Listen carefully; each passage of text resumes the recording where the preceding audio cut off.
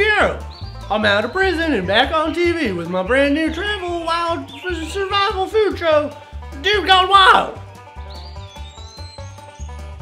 Yep, I'll be sharing all my little tips and tricks for surviving in the wilderness that I picked up when I was surviving in the wilds of Saskatchewan after I murdered my dear best friend, Stabs. These are sticks, washy and drinky, 2 for 1. There's all kinds of little critters you can find scrounging around on the 4th floor that you can turn into scrumptious little eats.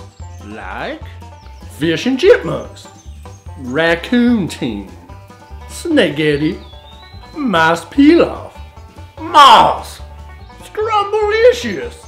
Plus, I'll show you which leaves will leave you itching, which mushrooms will get you absolutely wrecked, and which animals you can shack up with, and which ones to avoid if you like your testicles where they are. Stay the fuck away from beavers.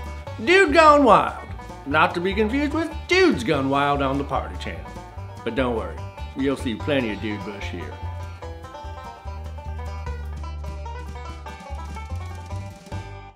This isn't a real beard. I made it out of a skunk.